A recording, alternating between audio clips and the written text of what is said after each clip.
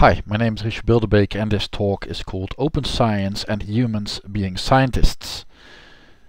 You can find this presentation online here.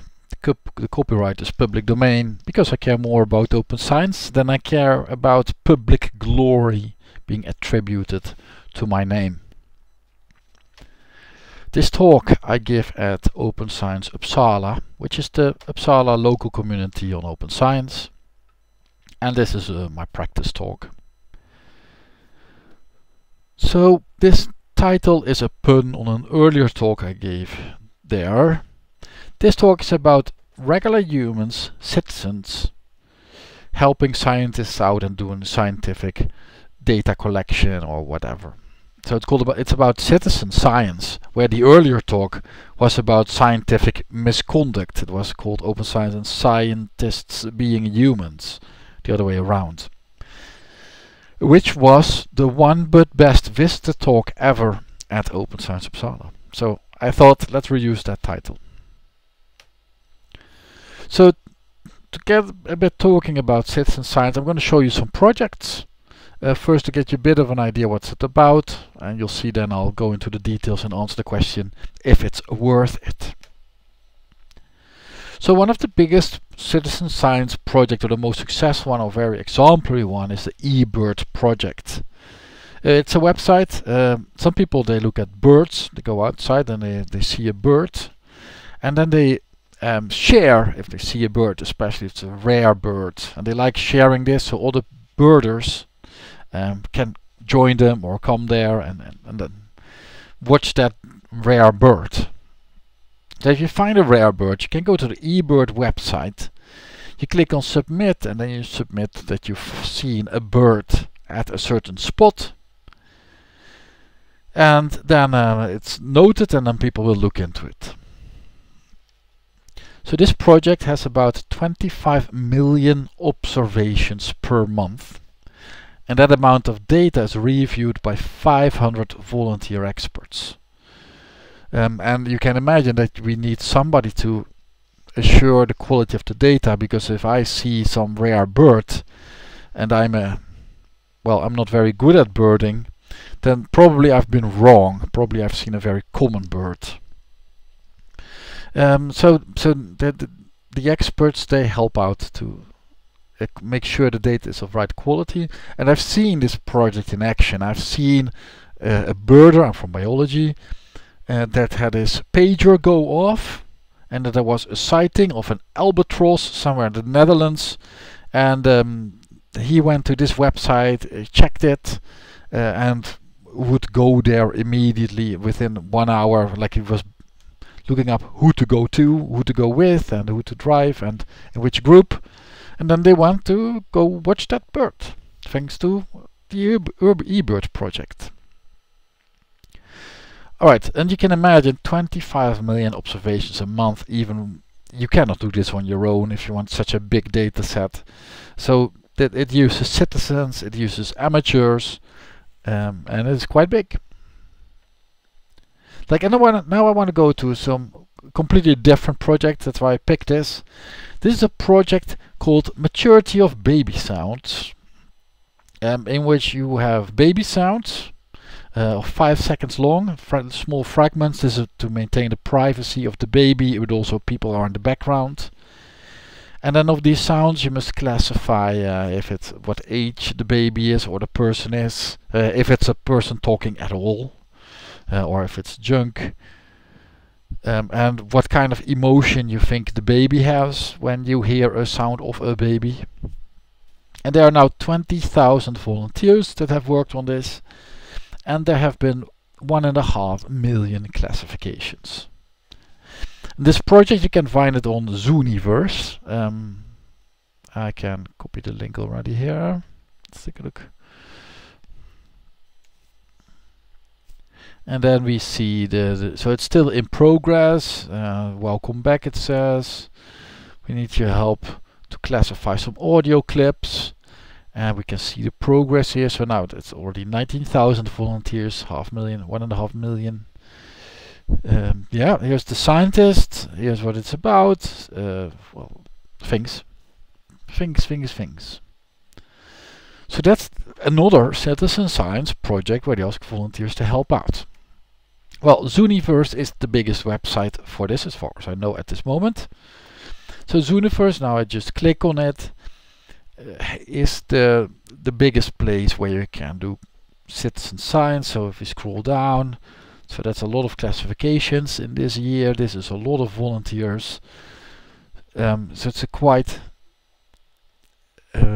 powerful website to be on. So I click on projects here to take a look at what kind of projects we have. So these are the, I don't know why these 4 projects at the top here, but maybe I don't know why. But here we can search for all the projects. So this is the monsoon voyages, in which history is written down from ships. Exo-asteroid, well, there were a lot of reading emotions, synapse safari. And they are classified also in different categories, like arts, it's about reading emotions. Biology has tagging trees. This is one of my favorite projects, where you have to tag which trees are in an image. Yeah, so they have AI to scan satellite images of forests, but that is not perfect data. It's an AI, so it makes mistakes, and they want to improve its training, and they want you to click on trees. Yep, and so they're not very far yet. Well, 0% complete. I'm not sure if that's correct. But, yep, that's tag trees. So all these things are part of the Zooniverse, and you can, of course, put your project there or work on other people's projects. And it goes very broad, like history.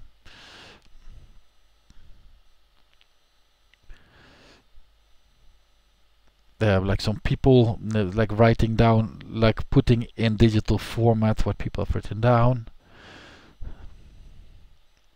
Here we have the maturity of baby sounds. That's for language, literature, reading emotions. So that AIs can read emotions better. Dental disease detection. So there's a lot of things that these projects, they ask humans to help out and to train an AI on, or to work together with an AI. So it helps you get this big data set that AI typically needs.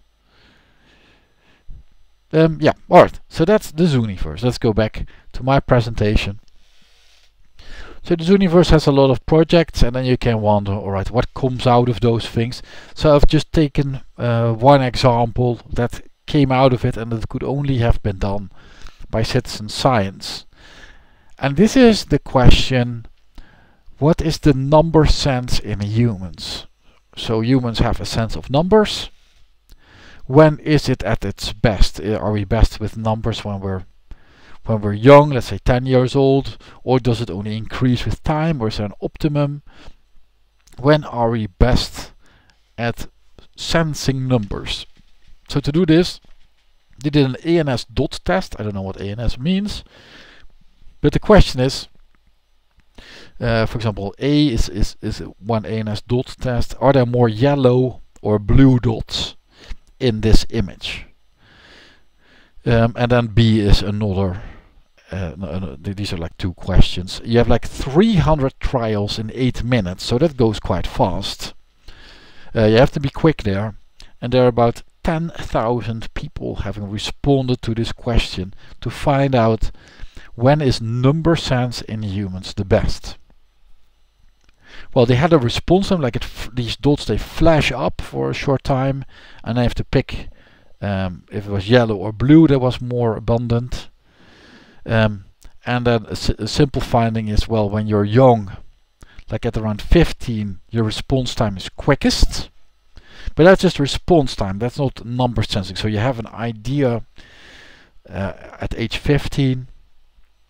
But of course the precision is more interesting, like when are we most accurate in saying this? And I'll show you a graph that looks like this. And here we have age over the years, and a Weber fraction at the vertical. And Weber fraction means noise in this case. So the amount of noise we do in our predictions, how much incorrect we are. And this peaks at around 30 according to the author of that paper. Alright, so they've used 10,000 people to get this graph. You could not have done this on your own for that budget, I guess. Alright, so this is so that was an example of a successful citizen science project, but I think eBird is also quite successful. But eBird may not. I didn't show any articles based on eBird. So this talk's research questions was like one of the questions I always have is it worth it? Those are research questions 2 and 3. How important is it? Is it worth it? And why is UNESCO interested in it? Like what do they add to this? Do they have an answer on that question, or is it just me that needs to find out how important it is? But we need to talk about open science too. So first I'll be answering what's the relationship between citizen science and open science. And for that I'm going to show you some definitions and I'll show you the relationship, and then we move on. So when we talk about open science, most of our speakers go to this website and they show this figure, and you can't read this in the back, but it's about open access, open data, open source software, open hardware, a lot of things with open in it. And in the bottom, this orange part, it says open engagement of societal actors. I'm going to zoom in on that. Bam! And there, one of the 4 things are citizen and participatory science. Alright, so citizen science is part of the open science definition, and this brings me to let's dive into those definitions. Open science, and this is again the UNESCO definition that we've probably already seen multiple times. And let's go back to the slide. Open science is a set of principles and practice. Oh, alright, so you can't do that. Sure. Open science is a set of principles and practices that aim to make scientific research from all fields accessible to everyone, for the benefits of scientists and society as a whole. Open science is about making sure not only that scientific knowledge is accessible, but also that, start of boldface, the production of that knowledge itself is inclusive, equitable, and sustainable. Well, so I made it myself bold. Where's the relationship to citizen science? What is citizen science? They say citizen science is research conducted with participation from the general public, or amateur / non-professional researchers, or participants for science, social science, and many other disciplines. Synonyms are citizen science, crowdsourced science, civic science, participatory monitoring, or volunteer monitoring. Alright, so with these 2 definitions out of the way, what is the relationship between the 2? Well, first give some features. I just took the features from a list. What is unique by definition is it can obtain data that is otherwise impossible to get. So by definition that's unique, because, well, it's the only thing that can obtain it. Because, well, you can have a lot of volunteers and those are free, as in beer, not in speech. However, we know that managing volunteers takes time. It's one of the major hurdles when you want to do citizen science. And the goal of it is to engage the public in doing science. There's this idea that they then bond with science and the scientific method. It is, however, difficult to guarantee the quality of the data. So you just sending out citizens to collect data, that's not a good idea. That won't work.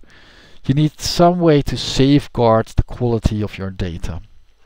For example, what eBird does, the birding website, is they have expert volunteers review the submitted data. Also, they keep track of how much submissions you have done, so they can they keep track of your experience level.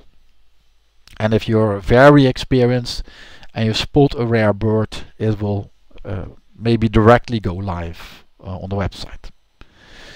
Also, if you use citizen science, it's harder to pass peer review, among others, because it's hard to guarantee the quality of the data.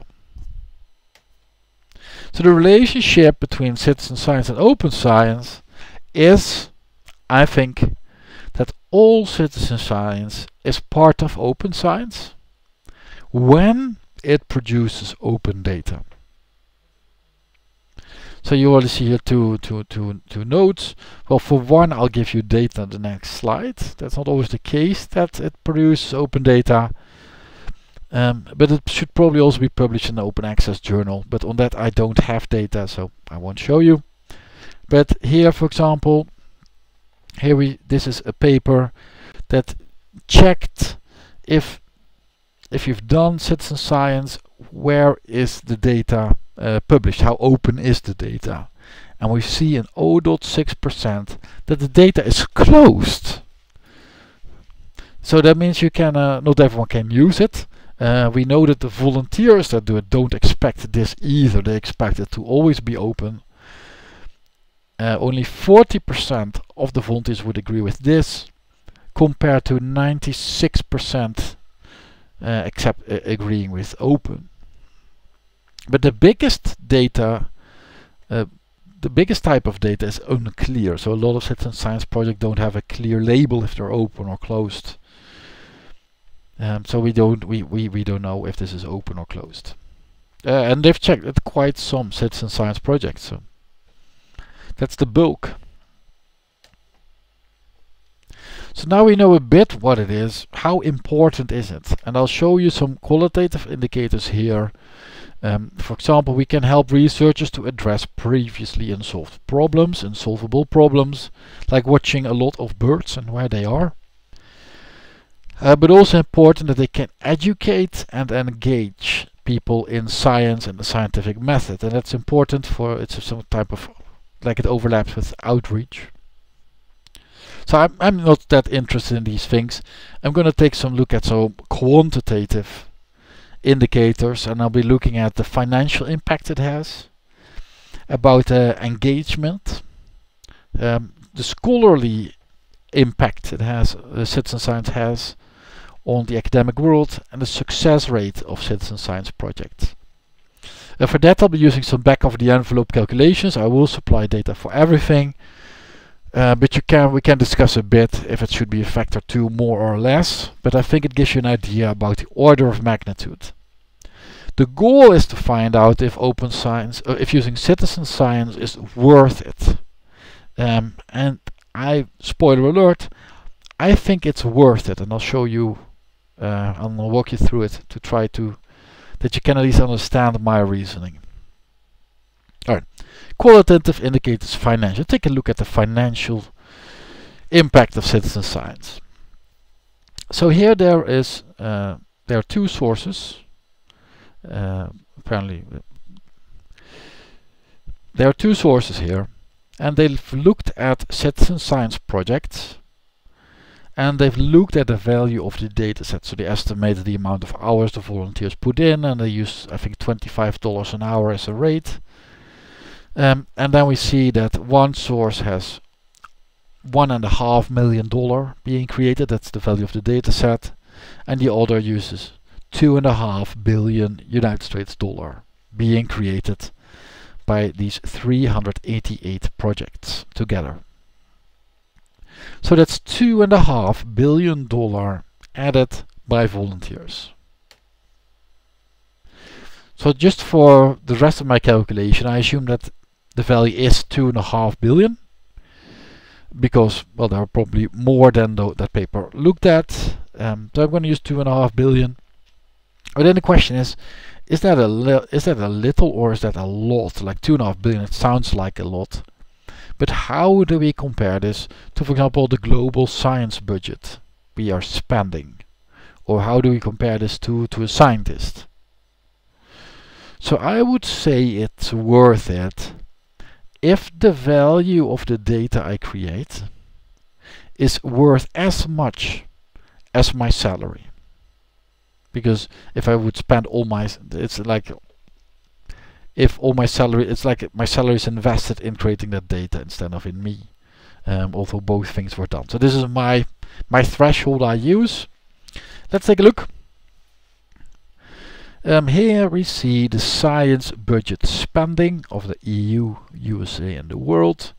This is in billions of dollars. Citizen science adds $2.5 billion, that's here. And we see that this $2.5 billion is less than 1% of the EU spending on science. Less than 1/3% of the USA. And about 0.15% what's spent in the world as a whole. So you could argue that citizen science adds 0.15% extra value to the scientific community. I would say that that's not very much. Still, hold on, I'll show some different numbers later. So let's take a look at the engagement. So if the goal is to reach the general audience, to educate them in the scientific method, or to make them bond with the scientific management, with science, around this amount of people, 1 to 2 million people, are volunteering annually. This is 2015, that's 10 years old. Let's assume it's the same and still at 2.28 million people. Then the question is that a little or a lot? And compare this to the number of scientists. So I would say, for me, the rule is when I scale up, I expect to reach 100 citizens for it to feel worth it. This is my threshold when I think it's worth it. Well, we can estimate how many people are reached. We know that in 2014 there were around 2 million citizens. We know in 4 years later that there were this many scientists density, so this many per million globally. The world population was this big, and that means that in 2018 we had 10.51 million scientists. Well, sure, there's 4 years in between, but assuming these are more or less the same values, over the years not too much has changed. There is one citizen per 4.6 scientists. So you need multiple scientists to get one citizen out. We also know that citizen science is used in few publications. So taking a look at this graph, we see the colored lines are the percentage of publications expressed in proportions. So let's use this value 0.0015. This is a proportion. The percentage is 0.15%. So that's about 1/6% of publications are citizen science projects. So it's not used that often. And the question is, so let's say you have a citizen science project. How often does it result in a peer-reviewed paper? And we know that this is 12%. Maybe it's hard to pass peer review, or maybe the linking is sloppy, that it doesn't always link nicely back to the paper. But then this 12%, is that a lot? Let's say I do a project in my lab or in my research. What's the chance that it can be linked to a peer-reviewed paper? What's the chance that I will actually get one and link to it? Well, we know this. There's a study on this.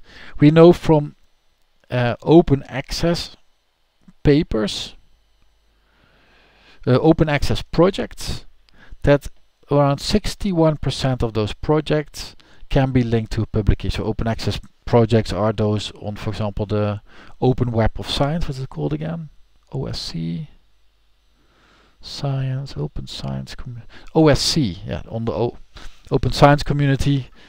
Those websites, 61% you get something out of it. If it's closed access, then 21%. But this is more than citizen science. It's a bit of a more of a gamble, but not too much of like a factor 2 of a gamble. My question then is, alright, so now we have put this citizen science a bit into perspective. Then I thought, alright, this doesn't look too good. Why would UNESCO be interested in this? So what I did, I searched the UNESCO website why citizen science is important. Although the numbers I've shown so far were not very impressive. So I searched the website for numbers. The result, I found no numbers. It was just general talk, like qualitative talk. So instead I took initiative in my hand and I started revisiting the numbers, because I think I've made a calculation error. So we did know what the world spent on science, but only 0.15% of the publications are citizen science papers. So let's assume 0.15% of scientists is a citizen scientist. Hence, around $2.5 billion of global science funding goes to these citizen scientists. Sure, there are assumptions that's only one citizen science per publication and they don't overlap. But it gives you an idea of the order of magnitude. The data set created by Citizen Science Project is 2.5 billion.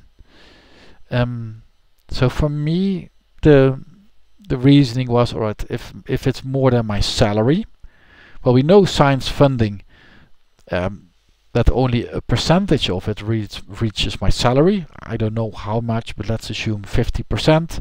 Let's assume 80% reaches my salary. In that case, my salary is indeed less than the data set being created. So I would say yes, it's worth it financially. Also, if we take a look at engagement, we can do the same trick. So we found out that globally we reach 1 citizen per 4.6 scientists. However, this engagement is done by only 0.15% of those scientists. And then you multiply these numbers and you get that 1 citizen scientist reaches 307 citizens. And my threshold was 100. So yes, this is worth it in my opinion. So, and I think these two numbers, like they convince me way more than UNESCO with its general talk. Alright, let's draw some conclusions. What we've discussed already. What's the relationship between citizen science and open science? Is that citizen science is part of open science if it produces open data, and probably also in an open access journal. How important is citizen science? Well, it is used in few publications. It results in less papers per project, but its financial impact per citizen science is big because of the data set being created is more than his or her salary. And the engagement per scientist is big. Like a citizen scientist reaches around 300 people. So that I would say that's big. My threshold would be 100, but it is around 300. Why UNESCO is interested is one big gamble for me. I can only guess if it's money, engagement, inclusiveness, but no, I'm not convinced by any of their arguments. And that, though, from those conclusions, there are some things we can discuss.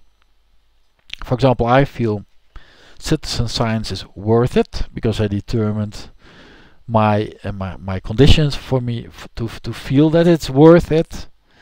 But maybe you have different numbers. I'm not sure if you would agree. But I hope at least my talk made sense, that you understand how I made that decision. And I wonder which kind of if statements you use for your own determination if it's worth it. One strong weakness of this talk is that the literature search I've done is quite shallow. I'm not into citizen science at all. I'm not an academic that researches open science. I spend around 10 hours on this in my free time, and I don't know how strong of an effect that has. Alright, for example, there's this book, The Science of Citizen Science. I